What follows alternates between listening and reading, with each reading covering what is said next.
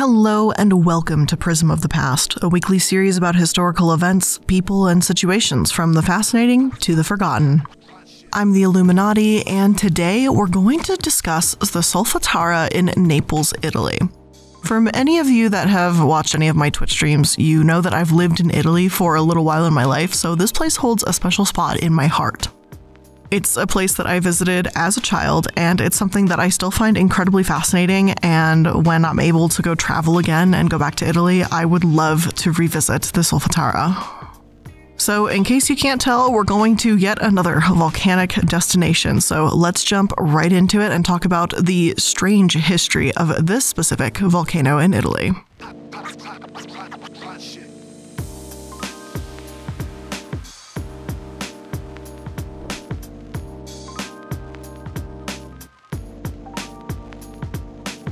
Solfatara is a volcanic crater at Pozzuoli near Napoli. It's dormant but still emits jets of steam with sulfurous flames. Solfatara itself is located within Campi Flegrei, which is a caldera cluster along the Bay of Naples, which is also home to the more well-known Vesuvius. Calderas, if you've forgotten from previous episodes, are craters formed after volcanic eruptions. The most obvious manifestation of the magma under the surface of the Campi Flegrei is La Solfatara, a region of intense hydrothermal activity. There have also been repeated cycles of uplift and subsidence near the city of Pozzuoli, sometimes on the order of meters per decade, along with degassing within the Gulf of Pozzuoli. Its name, Solfatara, actually translates to sulfur place in Italian, but before I get too deep into Solfatara's history throughout humankind, I want to talk about how Solfatara was formed and how it's changed over the years. So first, let's take a step back and try to understand Solfatara in more basic terms. Solfataras are fumaroles that emit sulfurous gases. In order to better understand the science behind Solfatara, we have to first understand those. According to the USGS, or US Geological Survey, fumaroles are openings in the Earth's surface that emit steam and volcanic gases such as sulfur dioxide and carbon dioxide. They can occur as holes, cracks, or fissures near active volcanoes or in areas where magma has risen into the Earth's crust without erupting. It can vent for centuries or quickly go extinct depending on the longevity of its heat source. However, according to my sources, these Solfataras in Italy are not quite like the ones in Iceland, and we have to explore Pozzuoli's Solfatara in its own separate entity and see how it's formed. One source explains, the Phlegraean Fields Campi Flegrei caldera in Italy had one well-documented eruption during the historical period 1538. Another eruption at Solfatara in 1198 is reported by 16th and 17th century scholars and has been commonly regarded as uncertain. In this paper, we discuss the circumstantial evidence and report of this eruption, then discuss the relevance of drawings made in the 13th through 15th century illustrating the Solfatara and the primary literary and historical resources describing the site. I was able to download this paper on ResearchGate and do a bit more digging, and apparently, though the eruption of 1198 isn't sourced, it's said that in the year 1198, when Frederick was ruling, Solfatara ejected a great fire with large clusters of stones which damaged all the village. It is possible that this eruption wasn't as noteworthy as some claim. However, since the memory of it seemed to fade away within a few years, it seems most likely that the events of 1198 were a minor event, and as the paper states, the lack of recognizable eruption products suggests that the eruption, if any, was not particularly violent. The addition of a new thermal bath into Solfatara crater after this period in a place previously known only for its fumarolic activity suggests that it may have resulted from the raising of the water table into a previously sealed hot zone. Such phenomenon may have resulted by subsidence of the ground up to 10 meters, which affected the area during the entire Middle Age. As far as I can tell, the Solfatara caldera formed around 40,000 years ago. One source states that this happened when Arciflegreo, the only volcano in the area, erupted for 2 weeks. The cave got empty and came out of the caldera. Now the cave is full of magma again, but the crater is closed. All other volcanoes are extinguished, only the Solfatara is still active with about 30 craters. Here, the Earth is really elastic. It gets hotter and starts to inflate like the lid of a pot. After that, all comes back to normal. In the 1980s, the Earth lifted up 1.6 meters. In the Middle Ages, the area was one of these sinking stages, and it seems in 1198 there was a steam-driven eruption. However, before we get into the 1538 eruption, let's talk about this sort of in-between time. What was the volcano up to for those 340 years?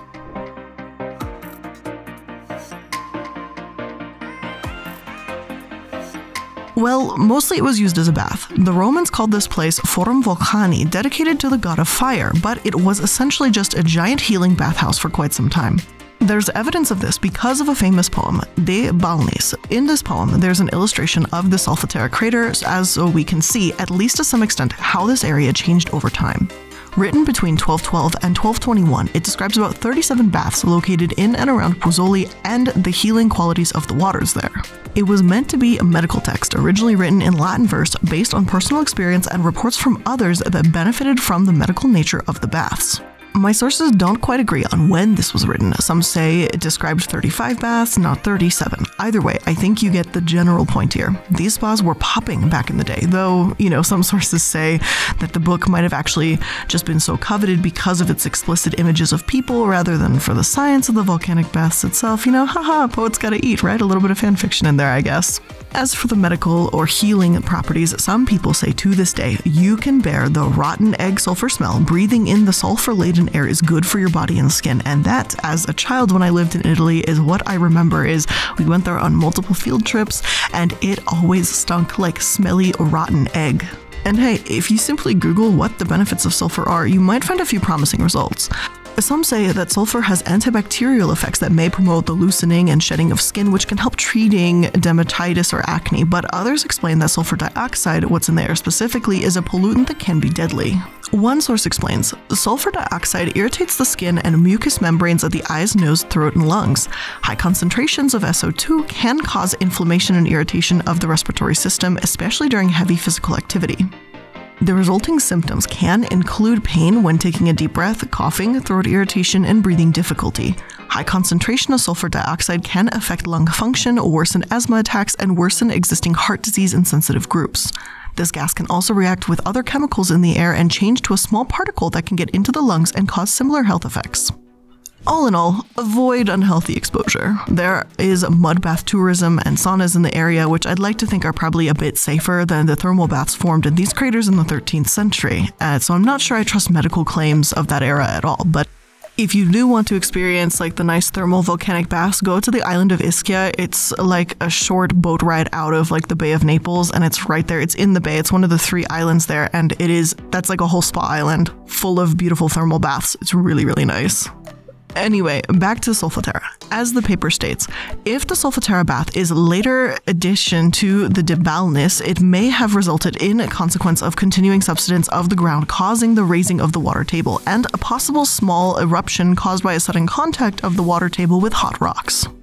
Such occurrence is further supported by the Chronicle of Saint Maria de Faria, which suggests that around the time of the 12th century, the Solfatara, known for its volcanic nature, however, the lack of clearly recognizable deposit rules out the possibility of a significant magmatic eruption.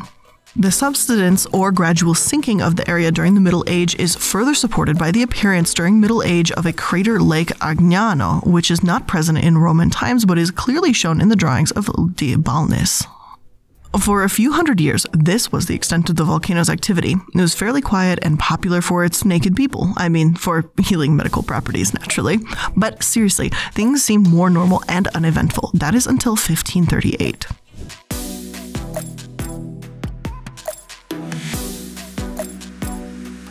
Although the 1198 eruption is debatable and minor, the eruption of 1538 is not, as the New York Times reported. Sitting within the Bay of Naples in southern Italy is Campi Flegrei, a vast and restless volcanic cauldron. The history of the sleeping colossus includes 2 massive eruptions, 39,000 and 15,000 years ago, that left deep calderas in the landscape. Its last significant volcanic event was 1538 eruption known as Monte Nuovo that spawned a small new mountain. Since then, it has been curiously eruption-free. The 1538 eruption was massive. Not only was this the first record of a new cone forming on a volcano, but it lasted about a week. It produced a lava lake, and near the end of the eruption, when people were climbing on the cone, which why they were doing this, I have no idea, there was an eruption. Another steam blast explosion essentially, and 24 people were killed, some by falling and sliding down the cone. At distances of 5 kilometers, trees were knocked down by the eruption. About 12 meters of uplift preceded the eruption. This observation is based on the presence of borings made by marine organisms in marble pillars at the Temple of Seraphi. The columns were about 11 meters before sea level prior to 1000 AD. Shortly before the eruption started, the area near Pozzuoli was uplifted 4 meters.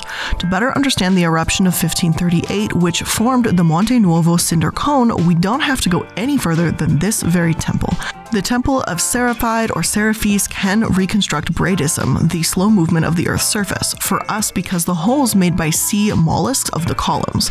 Their boring provides evidence of the variations of ground level compared to sea level. So in essence, the temple slowly moves up and down with depending on how the magma chamber underneath is vibing. And for the listeners on YouTube, I will try and insert some video of the temple because I was walking around it in 2018 when I last visited Naples. If I can find some of that footage, I will totally make sure that it's inserted around this point so you guys can actually see it too. But anyway, another source explains, the Temple of Seraphi was first excavated in the mid-18th century around the same time gentlemen archaeologists were unearthing Herculaneum and Pompeii. The statue of Serapis was eventually placed in the National Archaeological Museum, and it wasn't until the early 20th century when archaeologists learned that the site of the Roman marketplace of Pozzuoli was first built in the late 1st century AD. As you near the Macellum, the first thing you will notice is that it lies about 30 feet below sea level. The second is that its ancient granite columns seem to be suspended atop a murky pool of water, leaving you with the impression that they are either rising up from or descending into the sea. So why is it so important to understand this, you might ask? Or, not, it's fine, I'm going to answer it anyway. But if we keep track of the uplift and monitor these events, then we can better prepare for another eruption such as this one. After all, this is a slow movement of the Earth that doesn't happen all at once, and even if it takes weeks to evacuate an area around the volcanoes, if we study the uplift in the region, there would be plenty of time. Some sources say that the uplift before a 1538 eruption reached a climax in 1534, and earthquakes were felt in the area for 4 years, dramatically increasing before the eventual eruption. This isn't to say that surprise eruptions don't happen. A volcano on the island of Stromboli recently erupted in 2019, and at least in this area near Naples, there seems to be some sort of sign before a dramatic event. Is the area as quiet as we think? Well, perhaps.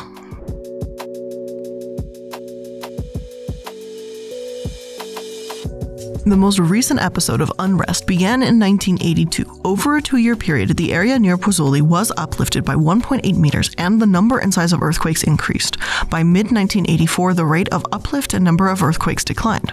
Some people were evacuated to protect them from earthquake hazards. So, not to mention, the two fumaroles in this area, Bocca Grande and Bocca Nuova, have shown a lot of changes over the years, though the interpretation of the geochemical variations is still up for debate. New geysers have been detected, and in November 2019, a small earthquake swarm erupted, consisting of 38 very minor quakes not above 0.4. My source states, inflation of the area around Pozzuoli continues at steady, moderate rates with a maximum coverage of 0.7 cm per month July 2017, totaling more than 50 cm in total in the past 10 years.